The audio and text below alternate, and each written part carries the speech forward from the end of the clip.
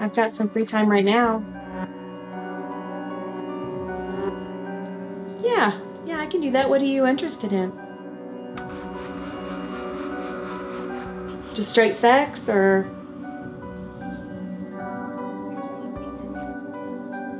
Well, it depends on what you want, honey. Okay, my rates are $65 for a half hour. Okay, I'll see you in a few. Okay, bye.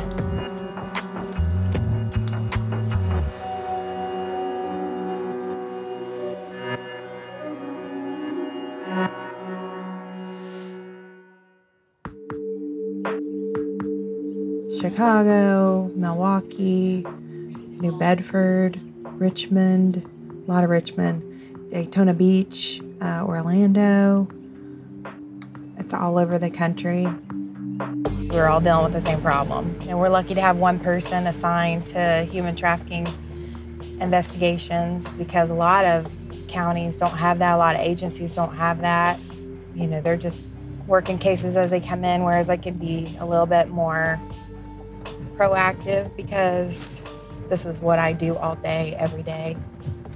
And those are the type of cases I work.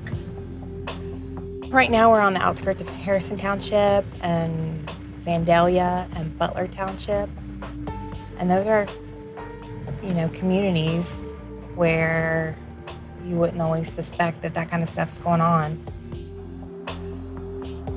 When I first heard of sex trafficking, I thought what I think most people think, and that's about the little girls in Thailand, or someone in a foreign country, or that very occasional person who is kidnapped and taken outside the country.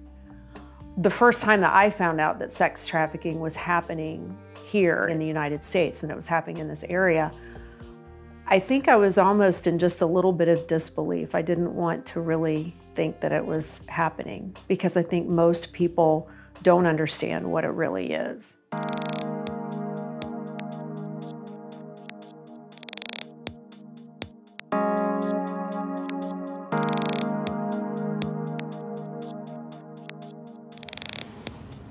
I really first got energized about this. We found an 18-year-old girl sitting on a corner who was raped, beat, and she's sitting on the corner crying for her mom, an 18-year-old kid.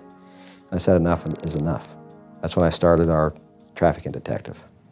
I went after Detective Dingee because I knew she's very passionate about people, very passionate about the community. She's very driven, and she's doing a good job, you know, trying to protect our young women in this community.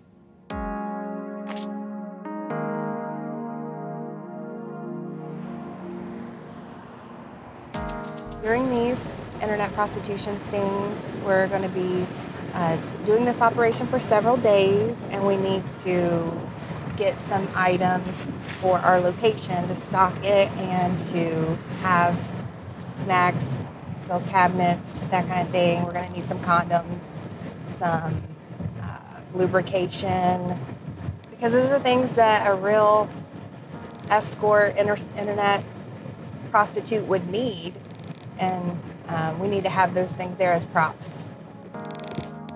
Morning. A lot of preparation goes into the sting, trying to set it up.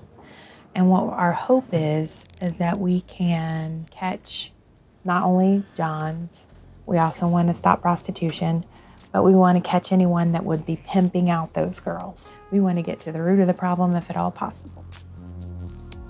I have to do a lot of research online. I have to use a lot of technology because that's where it's happening.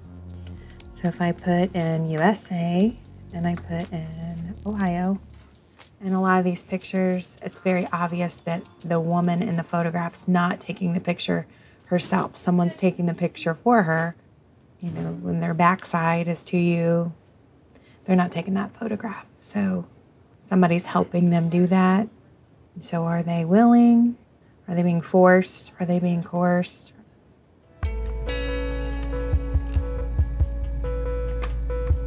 I started off on the internet. I worked for a pimp. I didn't know that. I didn't know that those still existed. I thought it was like this even bargain thing, but I worked for a pimp. I describe it as doing things that you don't want to do. Even though yourself, you justify that you're doing what you want to do, in the end, somebody has control over you. I did things that I would never, ever thought I would do. You know, I wasn't raised that way or anything, but when sometimes you feel like your back's against the wall, you have no choice.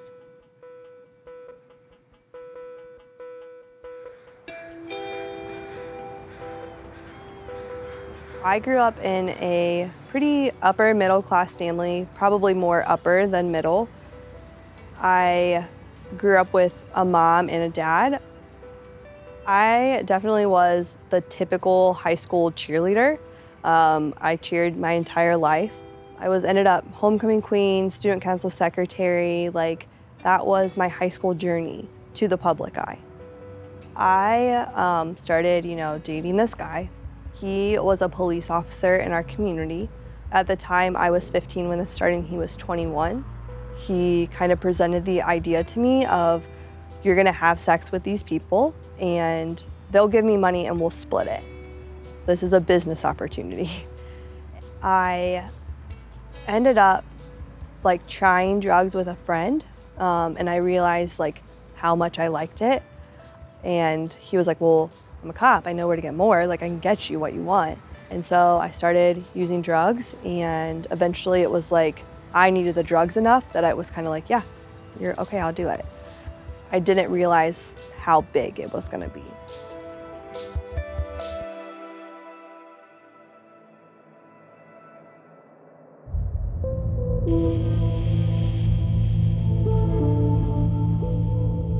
I think my daughter's story is probably atypical.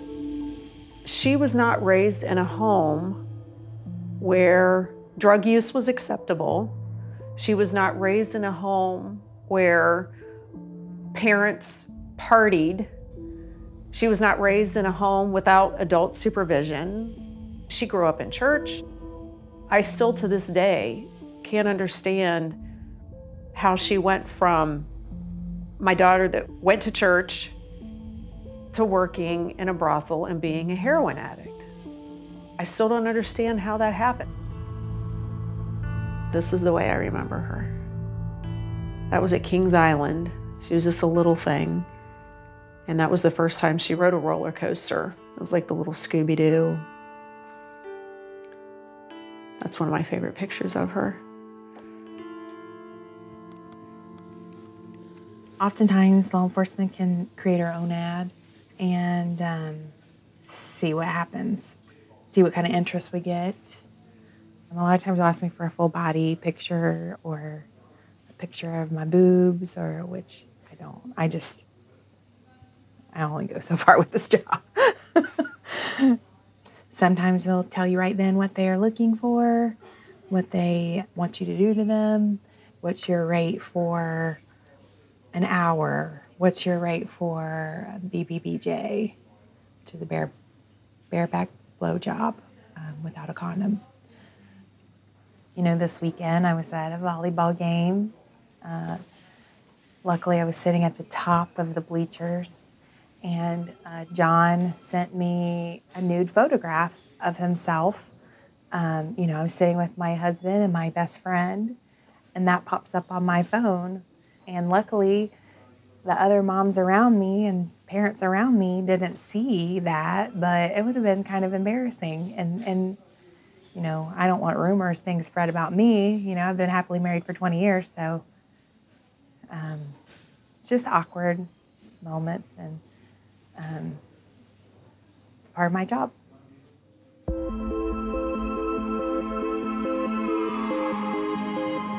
I had a lot of interest all night long and all morning. I've had a few more dates booked. Now we're approaching the crossroad of 75, State Route 75 and 70.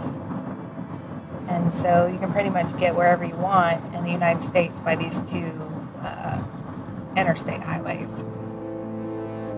This is a college town, and college students are also getting involved in the trade. They are posting ads, and there's a site that young Usually female adults will use called sugar babies, and it's for like younger college girls. And there's definitely no shortage of pretty young girls in college towns. So I ended up graduating high school, top of my class, and I got an offer to cheer at a college. And I was like, this is my way out. Like, this is it. I'm gonna move to college. Everything's gonna be perfect. This is gonna end. I'll just start over. It's gonna be a new life. So I went to college, and I was sadly mistaken that the trafficking just continued with me. Now it was new clients and new territory, and it actually was probably a riskier situation because we didn't know these people. And a lot of my clients, like my biggest client was a church pastor of a megachurch. They were other law enforcement officers, firefighters, lawyers, doctors, pastors. I mean, there is no profession that doesn't do this. I hate to say it, but we're known for having the cheapest heroin in the whole state. And when you have people that are addicted to drugs, they wind up doing things to maintain their drug use. They become very, very easy prey for sex traffickers.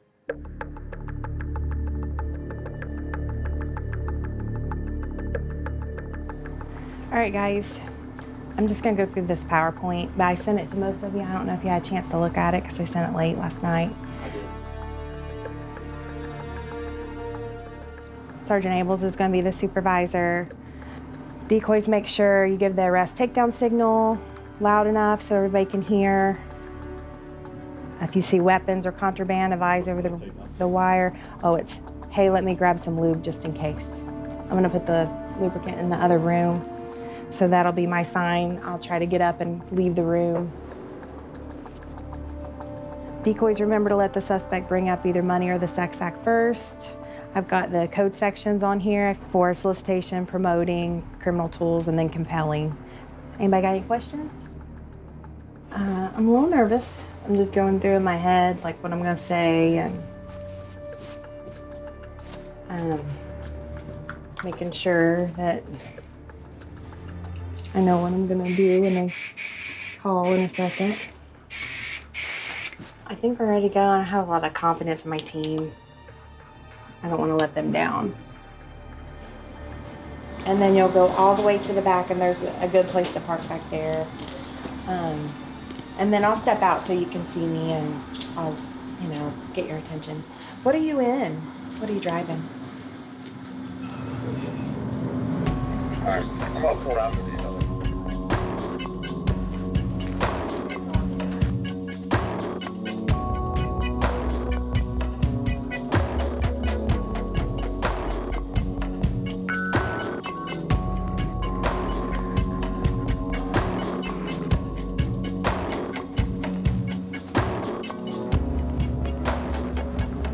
Hey, Sheriff's Office.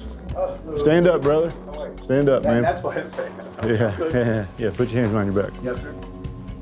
I'm with the Montgomery County Sheriff's Office Range Task Force. All right. Obviously, there's some issues here. You wouldn't be sitting there in handcuffs if there weren't some issues. Right. All right. What brings you here today, Tom? I do this about twice a year, and my life gets kind of crazy sometimes because I'm so busy that I need an outlet. Are you married right now? Yes, sir. Obviously, your wife doesn't know you're here. No, sir. Let's say you leave $150 on the counter for them. You realize that some of these women are being maybe trafficked, and that money's not going to that woman, that it's going to somebody else. She might get $20 out of that $150. Right. Somebody else is getting that rest of that money. Absolutely. From here, you'll go downtown. You'll be booked into the county jail. Thank you, sir. So we have a female coming, and she's has an ad, and she is prostituting herself. Some of our male decoys that have made contact with her and set up a date, so she should be coming, and we'll see how that goes.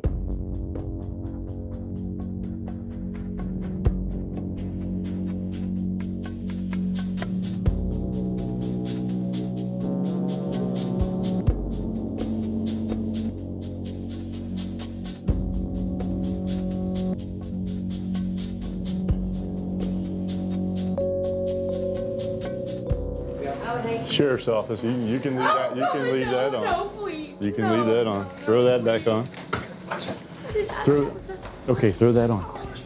Please, no, please. Get dressed, please. Detective Dingee and then Sheriff's deputy. Okay. Do you want to explain to me what was going on today? Just had a person posting online. Okay. You have an ad online right now. Someone else does it for me. Who is that person that has it online for you? Not a friend. A friend. I don't even know if I know their real name, to be totally honest. Does he get a cut? Yeah. How much? I don't know exactly how much. I don't do it every day. Well, how much was he going to get for this day? $50. So they sent an Uber to come get you and bring you here. Yes. And they were going to send the Uber. You were And going to I was contact done them. a text, yeah. Has he ever threatened you or told you better not rip him off or anything like that? Are you scared of him? I mean, you scared to cross him? Yeah, I don't know. What would happen if you didn't give him his $50? I don't know what would happen. I would never do that. You know, we took her into custody and I think she's probably being trafficked, but she didn't want to admit that to me. She had admitted that she'd been, abused as a child. Everything that she said was in line with the trafficking victim, but she didn't admit that.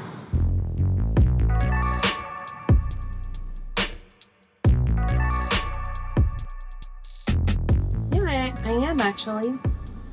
I've got some free time right now. Yeah, I can do that. What are you interested in? A half hour? Just straight sex, or?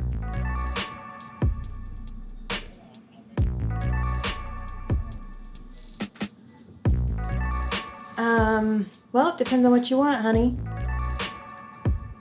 Okay, I'll see you in a few.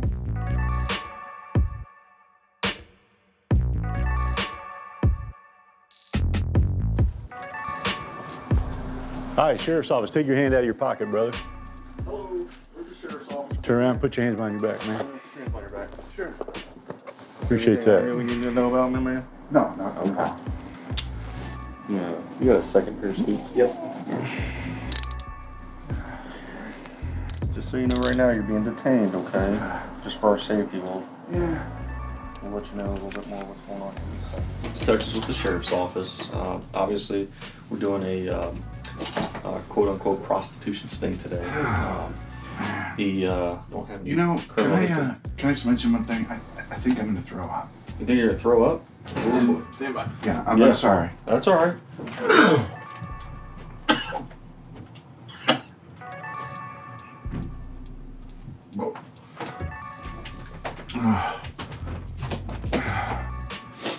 Feeling better? Okay. We're here with the Sheriff's Office again, prostitution sting. In light of the situation, the biggest reason we're out here is for human trafficking. Any questions for us from, about what happens from here? Well, I suppose I'll find out, right? Well, you'll be given a bond, and then once you'll have the ability to post bond. You have a chance to make your phone call. You mean I'm going to jail today? That will be up to the other detective, but there's a good chance. Oh man, this is gonna blow my life up already, and I just don't need that, really. I mean, I don't have anything to tell you. I'm just a fucking goof that lives south of here, going to work, acting stupid. A lapse in judgment can blow your life up, and I've worked very hard for a long number of years to not have just an average life.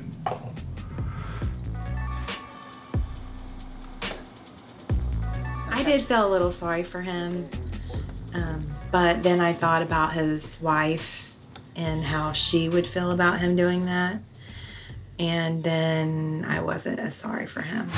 And also the fact that he's just making our problem harder to combat because he's throwing money at it, and encouraging these women to sell themselves, or men who are pimping them to sell them, that makes me feel less sorry for him. As you can see, the men that are frequenting prostitutes in this area cross every social, economic boundary. We've got all ages, we've got all races, we've got men that have probably little means, we have men that have great means. And so, I mean, one of the gentlemen today showed up in a Mercedes. So hopefully by publicizing what happened the last few days, by putting these, I hate to say it, but putting their faces out there in the media, that's what they got caught doing, I think that it does send a clear message that this is not okay, it is illegal, and they shouldn't be doing it.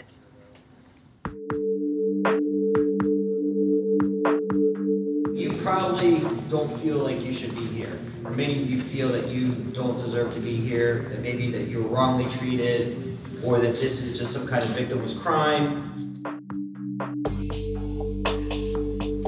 I hope after this class is done, you'll start to feel differently about how this kind of activity affects our society. I went to the John School 2 years ago for attempting to solicit. It actually changed my life forever. And also the John Education Program is to educate individuals charged with soliciting for prostitution about the consequences of their actions. It's not really meant to necessarily solve all their problems and help them with their problems, but to make them aware of the consequences of their actions, to show them that this is not a victimless crime and that this really does have an impact on themselves that they don't realize, and on others as well. I didn't even know about human trafficking before John School. I just thought it was basically people who were doing it to make money. To me, I didn't think it was them being forced into it. But after going through John School and learning that, it basically broke my heart, and I wanted to do whatever I could to help make my mistake into something positive. Immediately after, I got involved with them, and have been a part of that ever since. Looking back now, it makes no sense to me, but at the time it seemed like maybe this would be the thing. And I was arrested. As long as there's a demand, there's always going to be a supply. And my point in trying to teach them is that law enforcement's going after the demand more, to try to have an impact on the supply.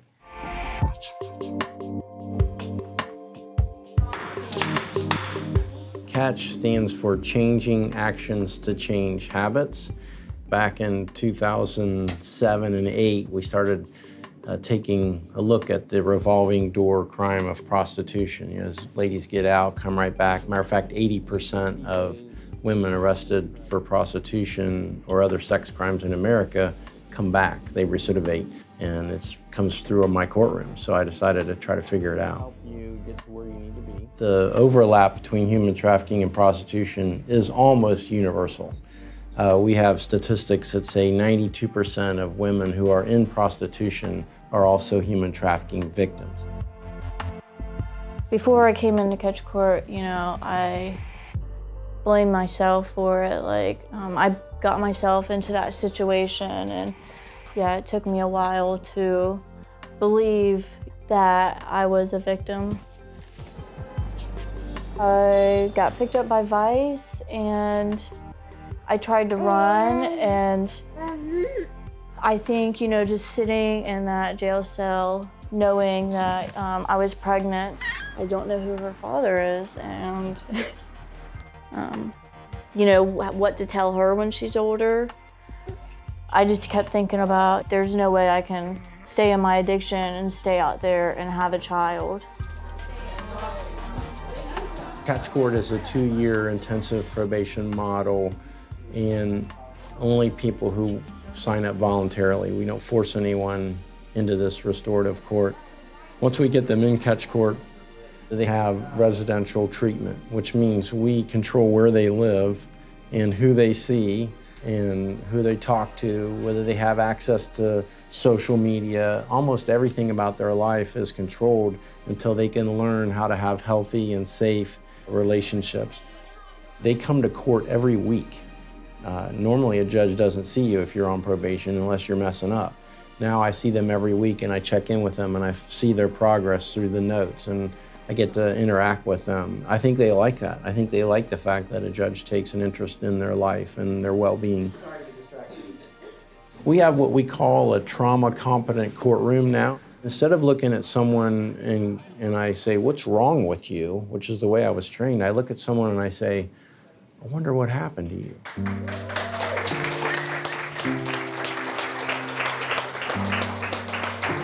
I've been through so much in the last 3 years than I would have expected my whole entire addiction. Tora, Jody, Hannah, the whole catch court kept me together. If it wasn't for them, I wouldn't have made it this far.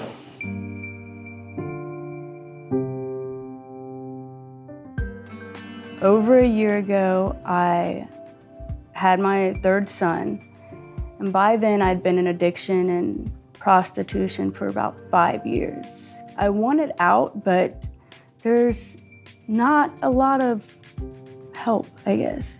They like give you a list of people to call, and it's like, but I need somewhere right now. All young women, and maybe all women, are at risk to be taken advantage of by some slick older man who they fall in love with, and then they fall on hard times, and then he requires the woman to help the family out by doing certain things for money. But with heroin, you start to take the average girl at any high school in America and she gets hooked on an opioid, and then it's very quickly from friendship and some drugs to, hey, you owe me and you need to pay this back. Anytime you use that fear, intimidation, or even a drug addiction to get a woman to do something is enough coercion to put you as a human trafficker. It's really nice to know today that I am surrounded by people who want me to do better and people who support me. I think a lot of people look down on addicts and think, like when I first got pregnant, some of my family was like, oh, the poor baby, and it really hurt my feelings. Just because I'm an addict doesn't mean that, I'm a bad mom. I know I've always wanted to help others, and I always have. I just did it kind of in the wrong way because I would let myself go to help somebody else, and you can't really help others if you don't help yourself. So when I got to the point where I could, I enrolled at Clark State. I'm in my second semester.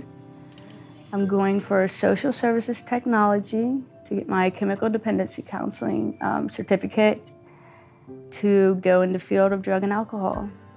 And I'm super excited, super excited. Women helping women has been one of the most consistent ways for a woman to succeed in history. As someone put it, it's like being on the Titanic. If you were on the Titanic together, you understand what you went through. And these ladies have all been through the same thing. They can talk to each other in the way that they understand. It's really neat to watch. I've always said that I'll never get married and I'll never have children. And both of those things have happened. And I think a lot of people question, well, how are you ever intimate again? How do you trust a man again? And it wasn't easy. There's still times that he'll walk up behind me and just put his arm on my shoulder and I have a complete meltdown. I feel like a lot of people feel like this is something that you have to deal with on your own, and you can't. There's a community of survivors that will walk alongside you. I think I just want her to grow up and know that there is some evil in the world, but then again, that people who, walk through the darkness can see the light again.